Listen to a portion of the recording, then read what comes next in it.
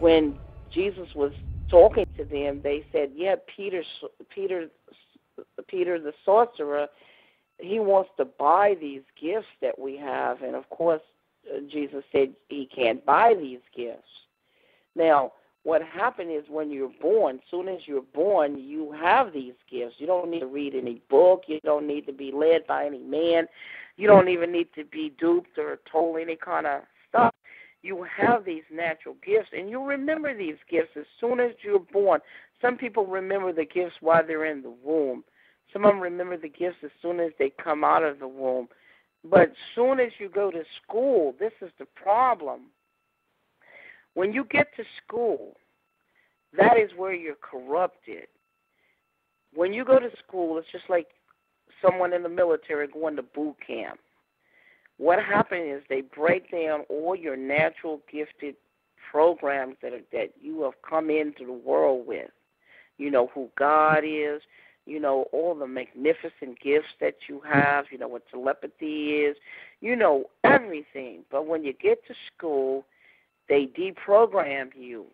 They break down all the programs that are naturally part of your DNA, and they instill their own programs in you and make you a robot. You become robotic, almost like a foolish scholar, like a fool, because you know all these programs and these books. They're nothing but programs. They're there to keep you programmed and keep you going in a robotic state of what they want you to know. In other words, a man owns the media, so therefore you have to think what he tells you to think, buy what he tells you to buy, wear what he tells you to wear, and think about what he said. He's got these billboards and magazines and newspapers, because what is the beast, the devil, the evil? He's the prince of the airwaves. And what is the airwaves? The airwaves is the media, magazine, newspaper, radio, television. So, but it's owned by the devil, the evil, the man. A man is the one who owns it, so therefore he's programming you. You are watching programs. You are creating programs. You are taught when you go to school to read a program. That is what you're being geared for, is a program. So now when you come out of there, you don't retain your natural gift. This is why Bill Gates and a lot of them Ellison and them was talking about they dropped out of school. They were talking about when you drop out of school, and of course I didn't do high school because I took the Regents, the New York Regents, scored high, and went into college. So I didn't even get those programs that they give you in high school, because the last programs I think are the most worst ones. Because you can kind of drop out of school and some of the programs will fall back to the wayside and you can go back to being natural again, because going back out on the streets again make you access your own DNA. But when you go through the 12 years of the programs, this is why Bill Gates and Ellison and them was all bragging that they became billionaires and they were all dropouts. They were bragging about being dropouts because they didn't get the programs. But you guys missed that whole point for some reason. Y'all didn't really get that point. But that's what they were talking about without telling you guys. That's a real statement. I like that you even brought that up, because coming up, I used to always tell people, like, sometimes you got to look at the system, break it down. I was like, why do you think they go hard, with a truancy officer? I was like, you have to get to school. You have to get this programming. And you mentioned a point about how, like, when they come into the public schools, how that's where the programming is initiated. I can even take it a step further. They play with the eugenics and the chemical warfare. And even in the womb, sometimes they can shoot the mother up, or as soon as the baby come into existence, here come the needles, break down that DNA structure to make the even brain waves absorb their programming more easily and take on that robotic form. And it's ridiculous. But that is something all in itself, and it's a deep process. It's deep, and it goes on and on and on. And more people need to wake up, to that.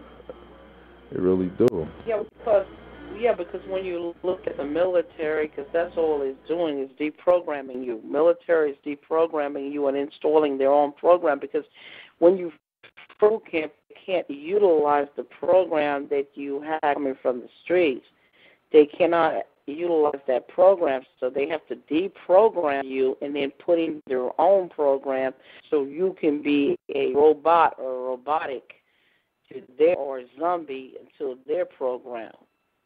That's why you use a lot of vets. They're no good. They're useless mercenaries. They don't use them anymore because a lot of them was just like the Manchurian candidate. It was trained to be killers, assassins. And then they don't have no role, no point, no life.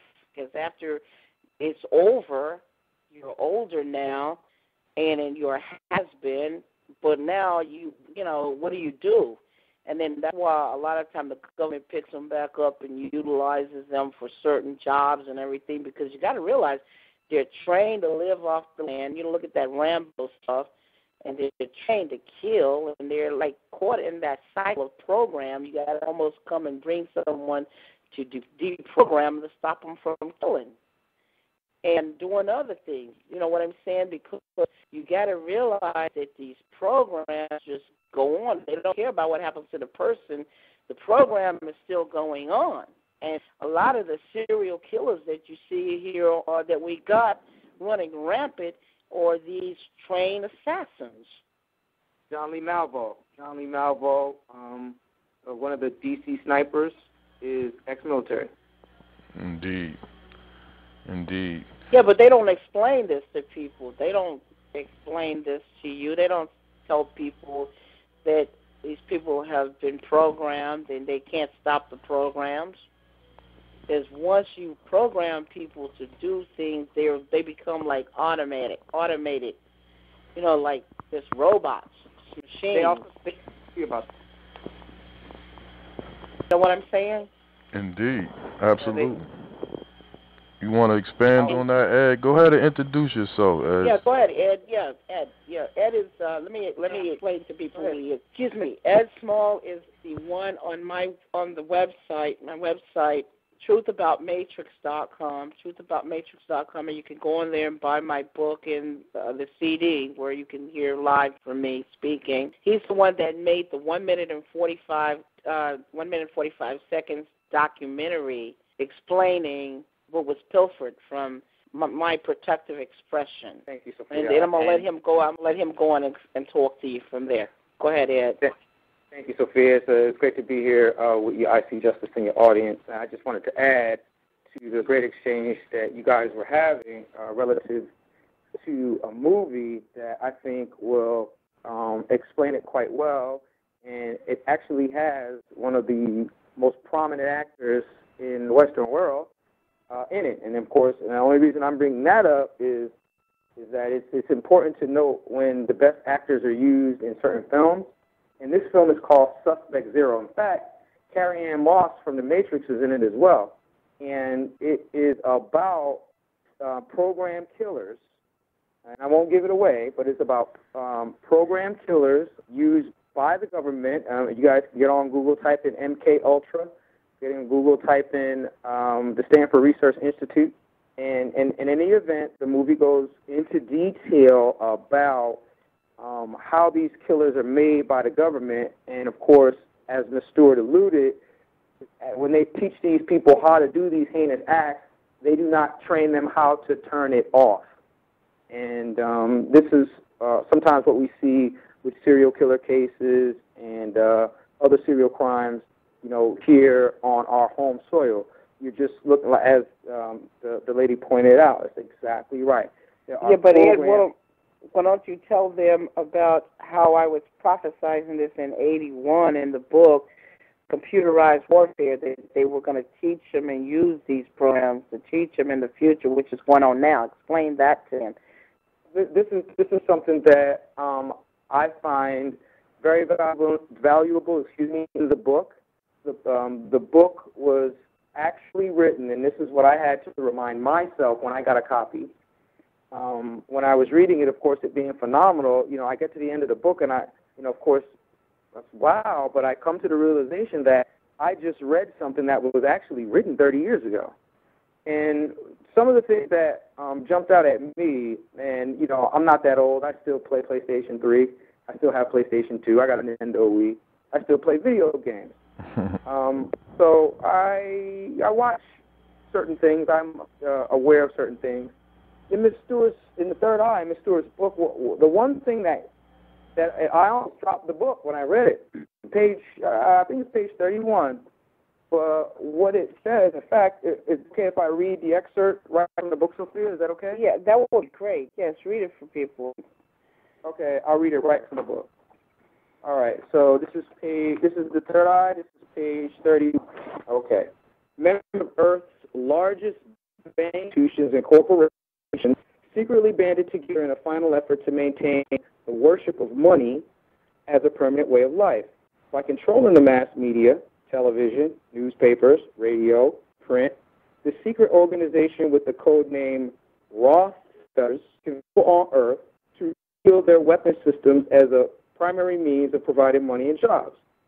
Computer games such as Tron, Space Commander, Pac-Man replaced Monopoly, and other home games in the last part of the 20th century. The games were a scheme of the Rothers with the aid of President Sam Menn to secretly prepare young boys and girls for nuclear wars by programming their minds to handle computerized warfare. Such preparation would be useful once the draft was brought